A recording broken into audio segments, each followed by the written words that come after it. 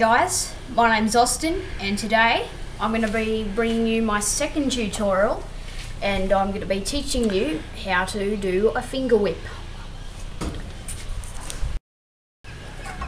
When starting off finger whips, I kind of thought that you had to like bring it right up and then flick it with your fingers, but that's wrong. You've got to kind of reach, like, not like totally reach down for it and not like bring it up really high, but kind of just balance it out like in the middle, kind of like about there, kind of about around your waist, and then flick it around with your fingers, so just like that.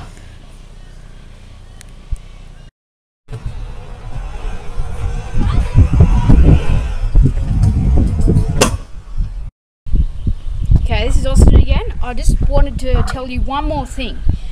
Not to absolutely whack the heck out of your fingers, but to just give it like a nice like kind of dab, and then like the deck and the wrists will do the rest.